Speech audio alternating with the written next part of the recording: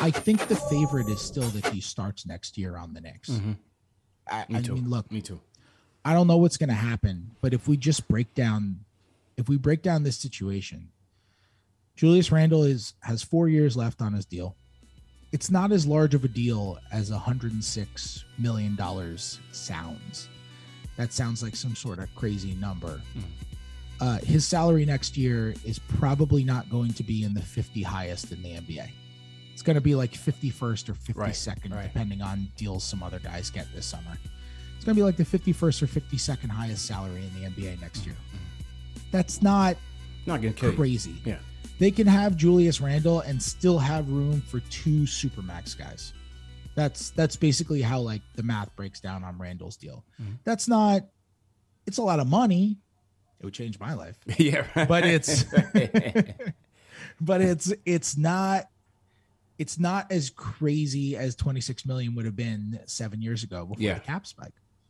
It's like 20% of the projected salary cap.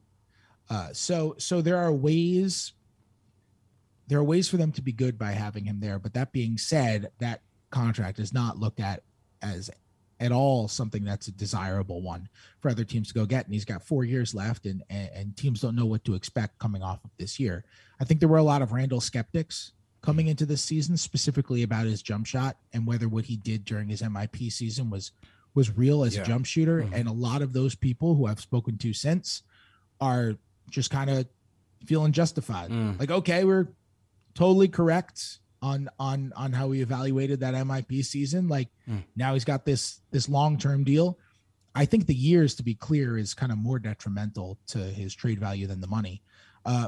But this is kind of the lowest Julius Randle's trade value is going to be. Yeah. And the reason I'm as confident in saying that as I am is because I don't think there's any way, barring injury, I don't think there is any way that he is going to be worse next year than he was this year. Yeah. And every single day that passes by is a day that contract is shorter.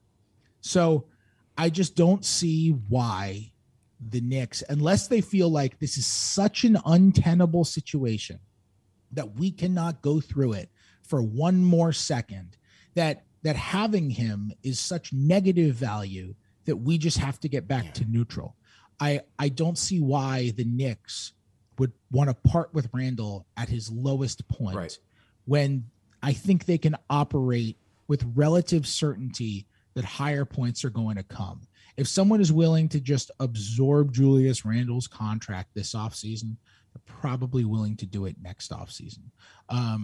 Or unless they make some huge swing for some big time player and massive roster renovations come and they say, well, Randle doesn't fit anymore.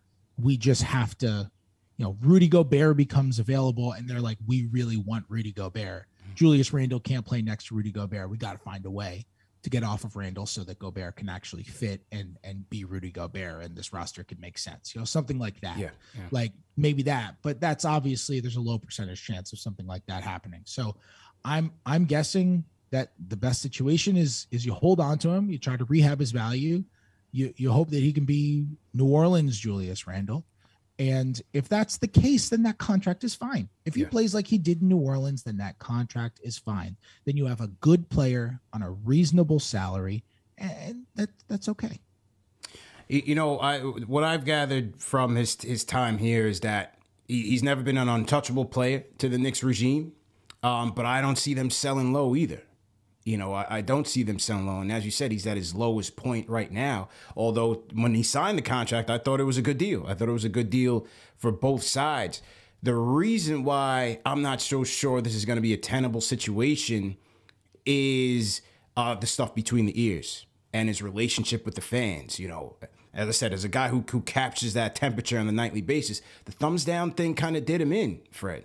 The thumbs down thing did him in. I don't know if you recall, but his wife, went at me and put me at the forefront of the Knicks fans, resentment towards them and blamed me for it. And I just feel like, and Julius also admitted it, that it's impacted him, his family, his son, and whatnot. And I just feel like the way that Obi finished this season, I don't see how Julius Randle can make a single mistake on a nightly basis without the fans moaning and groaning. To me, it's going to be a similar situation when the fans started to get tired of Carmelo and hogging the ball, and every time you'd hold on to the ball, you would hear the boos and the moaning and the groaning. I think it's going to be the same thing with Julius Randle. And the way at which this coach has refused to play these guys now 2 years in a row, I don't see much changing in the third year. He wants a rim protector out there. He doesn't trust either one of them to protect at the 5. I don't see these guys coexisting, and I think the fans are not going to have much patience for Julius Randle starting off early next season. You certainly might be right. I mean, if they come back with a similar front court and it plays the same way, you are definitely right that the fans will react that way. Yeah.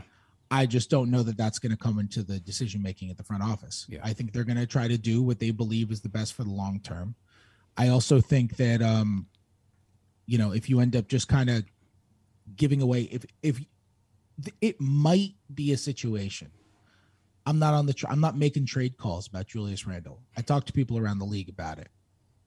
I don't know what an offer would look like for Julius Randle.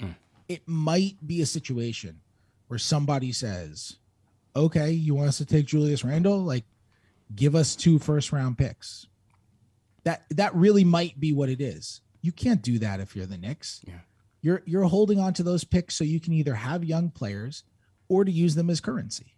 In a deal that isn't just offloading a large contract. Right. It's bringing in somebody who you want.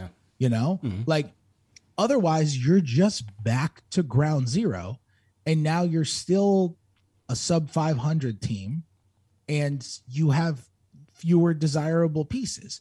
So it's great to say, it's funny. People kind of phrase this in certain ways, and we do this with every sport, every kind of player. Oh, they got to trade so-and-so. They got to trade so-and-so. Okay, for what? Should they trade Julius Randle for another good player? Sure. I don't know that that's on the table. I think a Julius Randle trade probably looks something like swapping him for another undesirable contract. I don't know what that deal would be. I don't know what's out there, but there aren't that many teams with cap space. And if you want to just send them into somebody else's space, I think, considering the fact that all the teams who have space this summer are all teams that are not in a position to where they would want a Julius Randle type player on that kind of money, it's the Detroits of the world, right, like it's those caliber of teams. They don't want a veteran on a 4-year, $100+ million deal. They want young players. Maybe, I don't think Portland's going to operate as a below the cap team though. That's my guess. Yeah. Because they can go well below the cap. Yeah. They could go well below the cap. My guess is they'll choose not to, because I think they're going to want to keep Nurkic's cap holds on the books, and they also have a $20.9 million trade exception, which they lose if they drop below the salary cap. So I don't think that Portland is going to be a below the cap team. That's just kind of my guess, knowing their cap numbers. And so there just aren't that many teams. Like, if Portland were a below the cap team, I think that makes sense. Yeah. But Sacramento already traded for Sabonis. They got their guy. So that, I guess it's like, I don't know what the hell the Kings are going to do. Yeah. But who knows? Knowing Sacramento, sense. Right? They did have three point guards. So who knows? Exactly. It doesn't make any sense. And so I don't know what the trade is that you do with Randle that doesn't also bring back something of just kind of equal ire amongst Knicks fans, whether it's having to include first round picks or bring back another guy who makes a similar amount of money and has disappointed his fan base the same way that Randle has. So it's not just like, oh, you can trade Randle and you can bring back 2 good young players. Yeah. If you could do that, great. Yeah. But I don't believe that would be out there unless, if you can make a great trade, you should always make the great trade. Yeah.